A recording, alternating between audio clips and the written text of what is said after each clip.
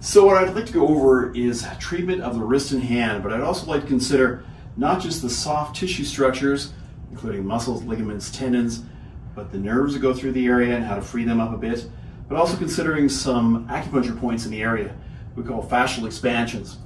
The fascia thickens in areas of restriction, and we have 10 times the neurological receptors in fascia as compared to other tissue or muscles. But also we have to consider the joints themselves in terms of how we would mobilize these areas. So anytime we're dealing with the wrist and hand, we want to start working our way, actually all the way down the forearm here too, because a lot of these muscles connect here. So the flexors to begin with. You doing okay? Oh yeah. Down, down, good. Okay, so again, we got a little bit of circumduction in there. Taking up. Okay, when I go here, and I go here, what's the difference? Oh. Like literally you can feel under the skin there, layers of tissue actually, it's kind of like with my fingers here, going over top of one another and turning there and breaking up restrictions.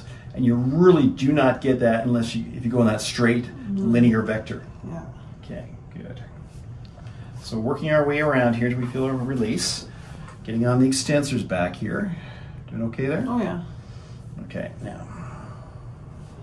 Good.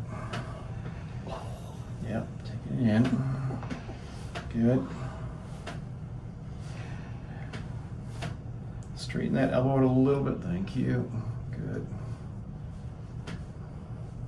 Okay, again. Good. Doing okay. Yeah. It's pretty intense, isn't it? Oh, big time. Okay. Here.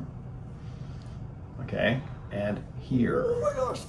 Quite a difference, isn't there? Mm-hmm. Like literally under my thumb, I can feel the different fibers rolling over top of one another, and I can feel when they actually let go a bit, and I get a better gliding underneath the tissue, which, well, from my perspective, is pretty cool. But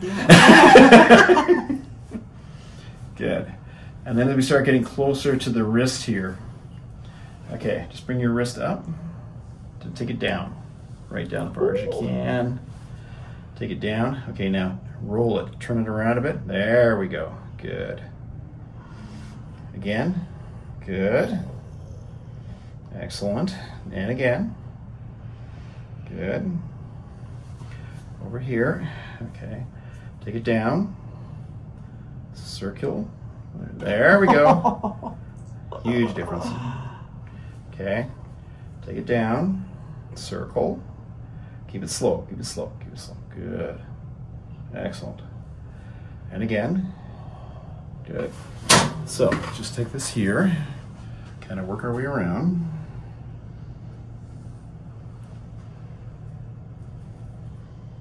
Your hands are pretty loose, actually. Yeah, they're not bad. No, they're not bad at all. Well, this is great for people that have osteoarthritic changes in their hands. You can really see the difference in there. So they start getting, joints start getting really swollen. There we go. Take it down. Now we're working mainly around the soft tissue here. So let's just open this up a bit. Is that okay? Oh yeah. Good. This is generally feels good. Yes. And open it right up. Turn it over. Now I'm going to mobilize carpals in there. But like I said, you're actually moving pretty well in here.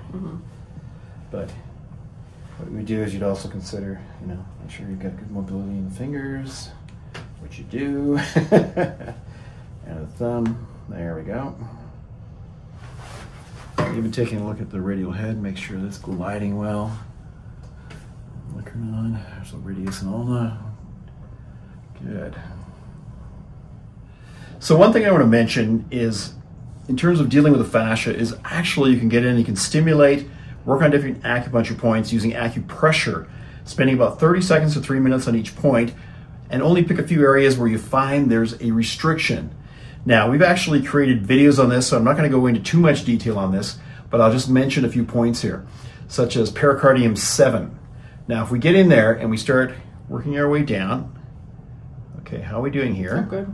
Yeah, no problem there. No. So it's not just a matter of going clockwise, anti-clockwise. actually get in and work the area out a bit, but stay around the general location because there's an area of influence in the fascia or a thickening. Good. You doing okay there? Oh, yeah. Good. Now, if I was to turn the hand over here and I was to get up in terms of large intestine 4, right there, feeling that quite a bit? Oh, yeah. All right.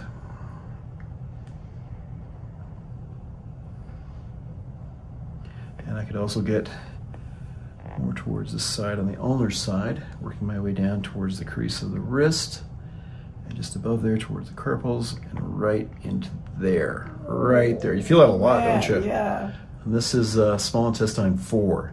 Now, each of these points are going to help to increase mobility in the wrist, reduce the amount of inflammation in the area, actually get more blood flow into the area even. And there's actually really good scientific evidence to support this. Right there. Is that still as tender? Oh, yeah. Pretty tight in there, isn't it? Yeah. So there's generally about 6 points in the area, but we've made videos on this, and these are the wrist and hand fascial expansions. So if you go into our playlist, you'll find specific points, so you can learn a lot more about them, but we'll also have areas where we actually go over the entire fascial expansion. This is really powerful work.